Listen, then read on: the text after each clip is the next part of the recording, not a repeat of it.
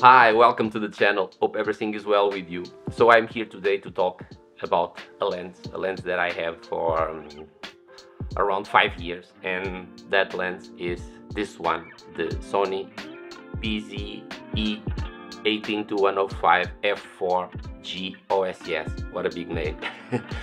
So I have, as I said, I have this lens for about 5 years or probably more.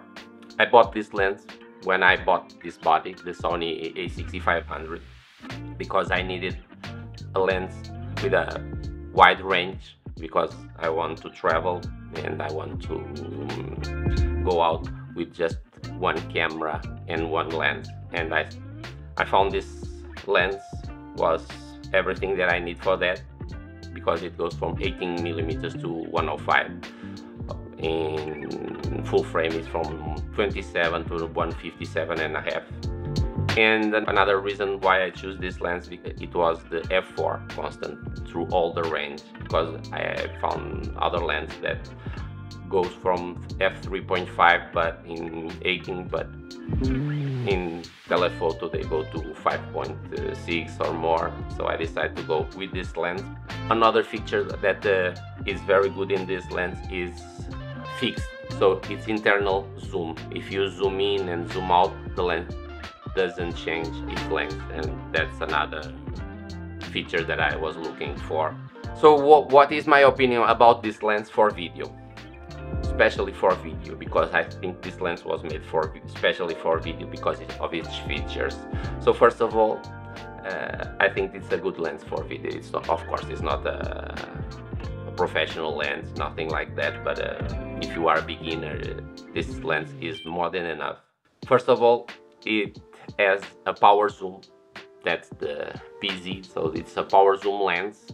So you have a button in the side in here that you can use with your thumb. You can zoom in and zoom out, and you can adjust in the camera the speed of the zoom, and can go very slowly.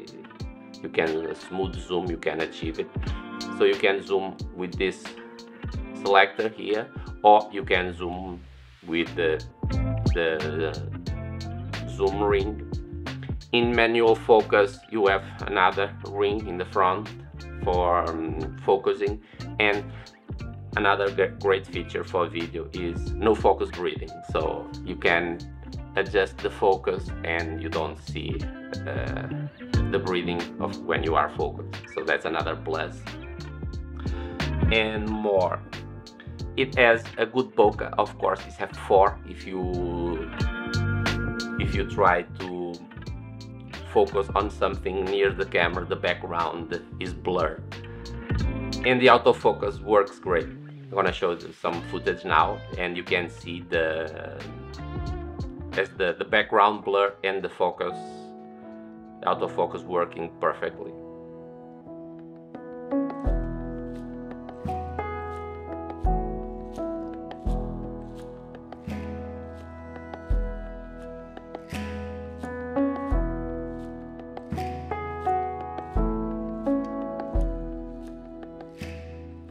As you could see, this works perfectly.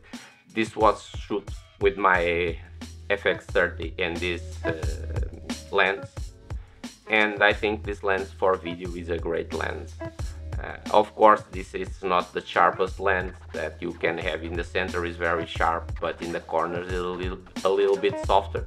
But I think the results are very good, especially for video. For video, I don't see any problems with that,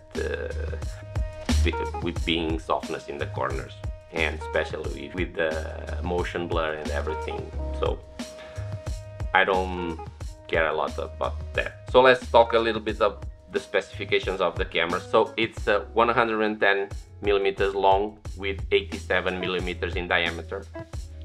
It weighs 427 grams, so it's not very heavy. The build quality is good.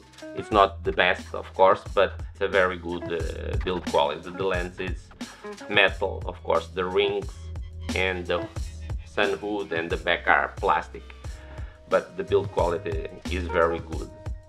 So I have it for around probably 5 or more years, and the lens is working perfectly. So this lens has been with me every time I went out, and every time I go out, I take this lens with this camera, and now with my FX30, and it's been working perfectly, no problems at all. The front thread, the filter thread, is 72 millimeters, so it's a big filter thread. If you want to use any filters, you have to buy it 72 or bigger, of course. And I think this lens for a beginner photographer or filmmaker, it's a great lens because it's not expensive. At this moment it costs $415 on Amazon, so I think this is a great option if you are starting, or if you want to go on vacation and just take one lens with you, with your camera, with your APS-C camera. Don't forget, this is an APS-C lens, not a full frame lens, and the quality is good. One thing, doesn't have a weather sealer or gasket in the back. It's a negative. I think they should put an O-ring or something in here to protect the dust or the moisture from getting into your camera, avoiding that.